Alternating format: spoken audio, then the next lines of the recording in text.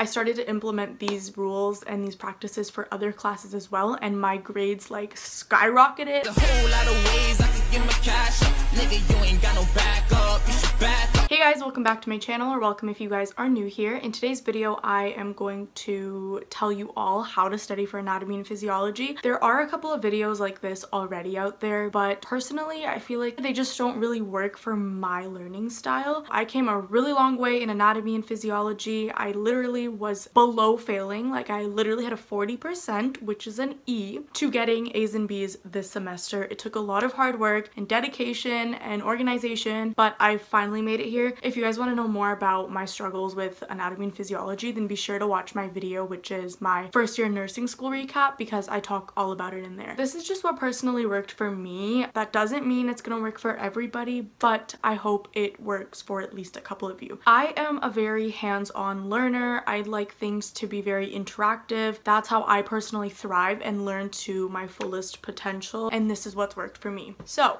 I have my iPad here. I've actually written a couple of notes because I wanted to make sure that I didn't miss anything in this video, because there's quite a few things to cover, as you guys can see right there. It's very messy. Yes, that's a band-aid. We're not talking about it. The way this video is going to be structured is I'm gonna first of all talk about what I did pre-lecture, during the lecture, post-lecture, how I studied for exams, and then just finally some tips and tricks, things that I picked up along the way that I think would be very, very beneficial to you guys. Let's start off with pre-lecture.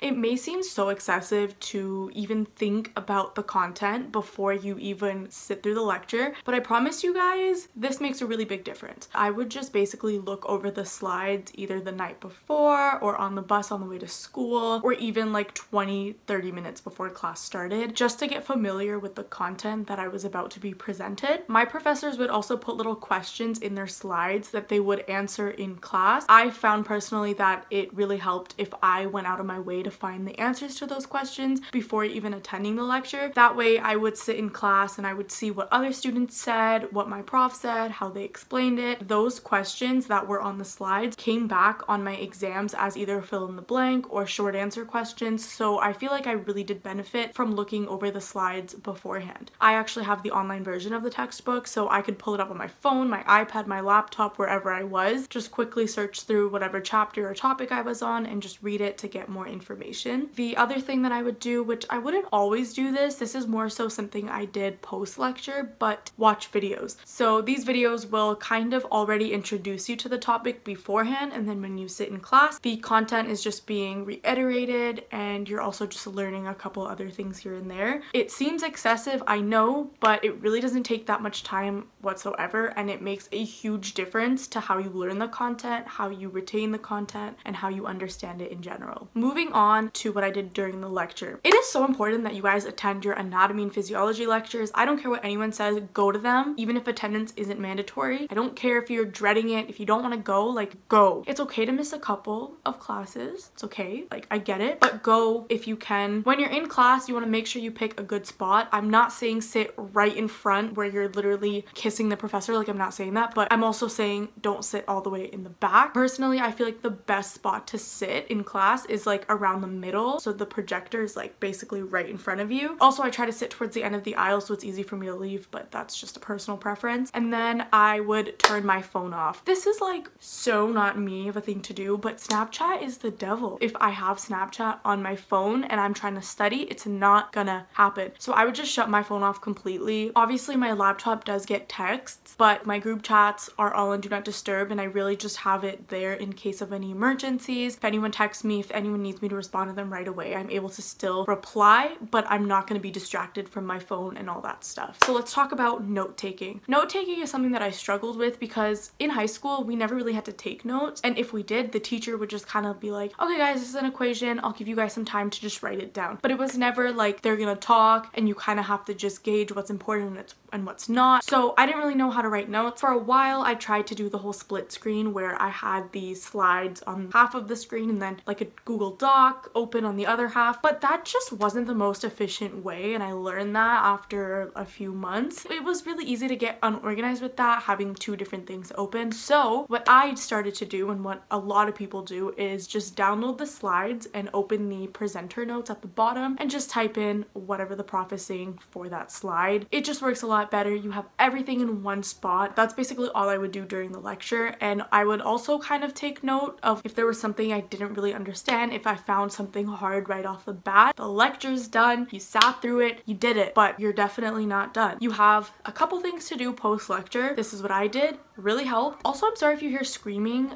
There's kids just running around ever since this quarantine thing. They're screaming like all hours of the day. There's nothing I can do about it, so I'm sorry. But post-lecture, this is mostly when I would watch my videos. This is mostly when I would watch my videos to reiterate what I just learned in the lecture. Like I mentioned, sometimes I would watch them beforehand, but the majority of the time I would watch them after the fact. I would mostly watch crash course videos. And then the second thing that I would do post-lecture, which is the most important thing ever, is make flashcards. There are people who really work well with like paper, having printouts, having study guides in hand, and they can learn from that, and they can learn from writing their own flashcards. Personally, that doesn't work for me, so I use Quizlet. Quizlet is just an online website for flashcard making. You guys have probably heard of it. It's honestly so popular. They also have an app, which is great because you can study on the go. Super easy. I use Quizlet to make my sets right after each lecture. So you can learn the Quizlets one time through while you're making them, but I don't do that because I kind of need a break from after just sitting in that lecture. So this is really just mindless studying. I listen to a podcast, I talk to friends, I watch videos, and I just make my sets. And when I'm making my sets, I basically copy these slides plus any extra notes that I took in class or anything the prof said. So if the entire lecture is condensed into flashcards, this is just the best way to go for me. The same day, study that set of flashcards. If you don't, it's fine. It's just not very smart because anatomy is so dense. Things are gonna catch up to you, and then you're gonna be like,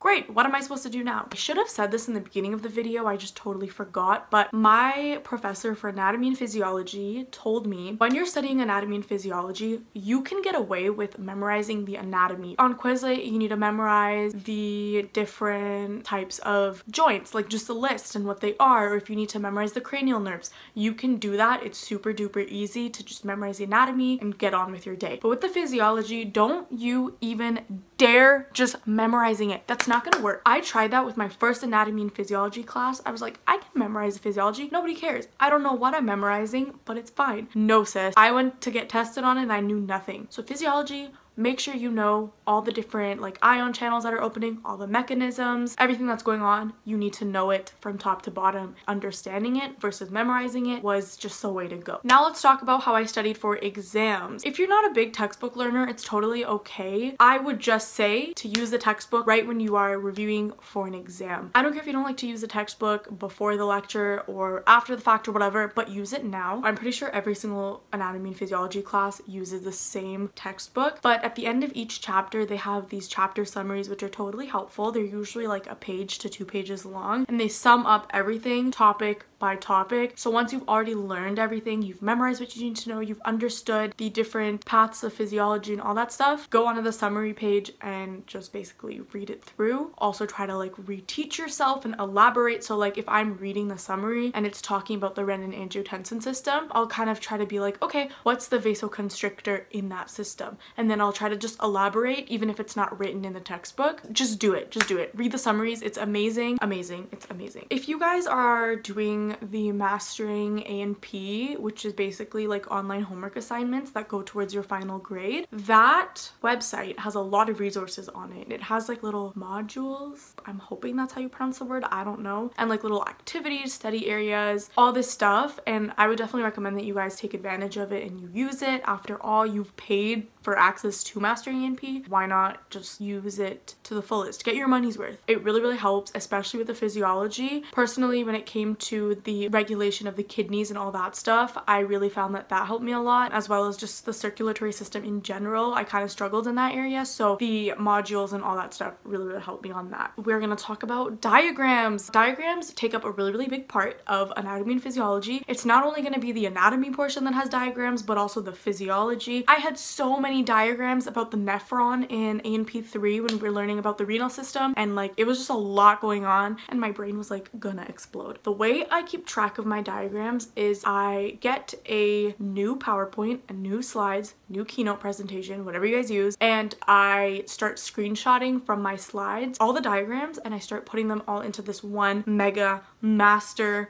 slideshow, and then I will go through it all one time before the exam, and I will actually draw them out and test myself. I'll study with a friend. You guys can actually see that in one of my like week in my life videos. The thumbnail is actually me literally drawing a diagram. It's pretty time consuming, so get a head start on it, but it really helps. For some classes, like for A&P2, it was a lot of muscles and joints, and A&P1, when I was learning about like the major arteries and veins in the body, I actually learned that on my person. So I would be like, okay, this is ulnar, this is radial, this is cephalic, basilic for all like the arteries and the veins, all that. I'm a little bit rusty, but you're not going to forget it if you practice it on yourself. And then lastly, practice questions. Sometimes you'll be lucky and you'll be able to find old midterms online, and if you do, definitely look at those, but sometimes you can't, so look up practice questions for whatever topic. So if it's homeostasis of the body, search it up in Google and you will find a ton of stuff. For some topics, obviously there's more out there than others, but there's at least gonna be 2 to 3 different things that you can look at and that you can resort to. You can also make your own practice questions if you have time, but if not, always using somebody else is also a great way to learn. I actually really started to use this website called Quizzes. I don't know if you guys have heard of it. I didn't know about it until this semester, but they have like a ton of practice quizzes that people make either for themselves, or a lot of the time teachers make it for their students, and I found a lot of really helpful little practice questions and things like that on there. And me and my friend would do them all the time. We do them together, we do them alone, and it's just super duper helpful because you haven't made the question, so you don't really know what to expect, but you're still kind of exercising your brain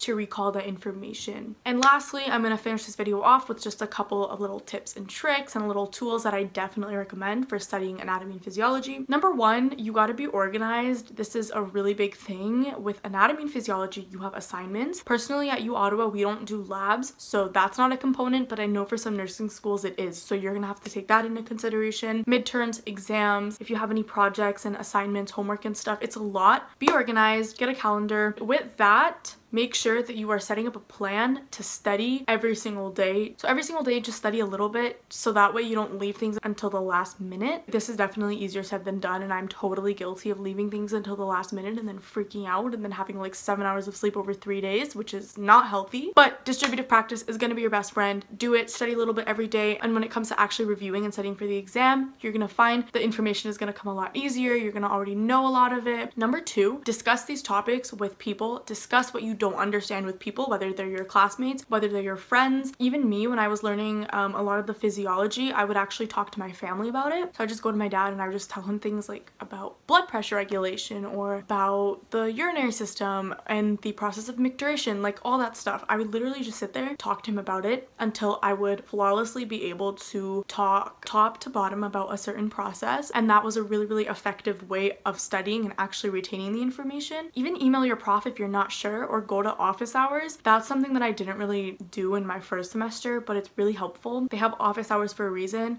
Why are you not going? If you need help, the more you talk about it, the more you're actually going to understand. And then the last thing, and this is kind of just like a little tool, I don't have mine here right now, but the last thing is get yourself a little whiteboard, or you can use like an iPad, but we're being more realistic, a whiteboard is the way to go. It's just a very small whiteboard. You can get it for like $1 from your dollar store. Fits in my backpack, super great size, super convenient when I need to just practice diagrams, practice labeling, super cheap, affordable, but so useful. That basically covers everything on how I studied for anatomy and physiology. I started to implement these rules and these practices for other classes as well, and my grades like skyrocketed. If you guys have any more questions, be sure to, you know, leave a comment down below or shoot me a DM on Instagram. I am always down to talk to you guys. I love talking to you guys. It's really cool to me. If you guys enjoyed the video, don't forget to give it a big thumbs up, hit the subscribe button and the notification bell so you never miss an upload. That's all from me, and I'll see you guys in the next one.